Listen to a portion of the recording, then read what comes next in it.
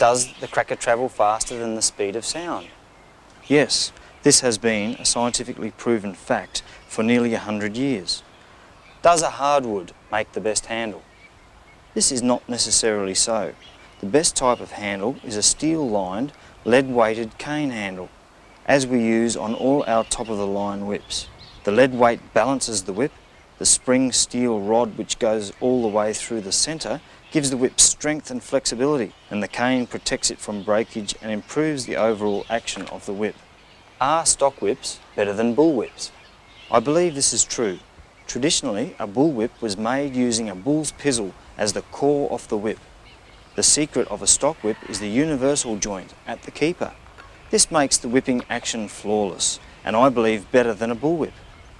Is kangaroo better than red hide? Yes, most definitely. The thing with red hide whips is that because the hide is so big, the whip maker can make up to 25 whips from one $200 side of leather, whereas you can only make 2 whips from a $100 kangaroo hide. Red hide whips are all about a quick buck and should be avoided at all costs.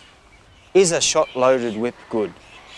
Whips over 8 feet long should always have a bit of shot in them. It's usually shotgun pellets plaited into the middle of the thong's belly. It gives the whip greater momentum. Shorter whips may not need any shot loading, although it can be easily done if requested. Does it matter how a whip falls? I can easily make a piece of old rope on a bit of broom handle fall perfectly. Some people pay too much attention to the way a whip falls. What works great for one may not act favourably for another. There are more important things to consider. Does it have a steel-lined handle? Is it made from rue, etc.? Why is an Australian whip called a stock whip? Because it has a handle or stock, like a rifle. Are whips made to hit cattle? No, whips are made for the humane management of livestock. It's the sound that scares them into movement.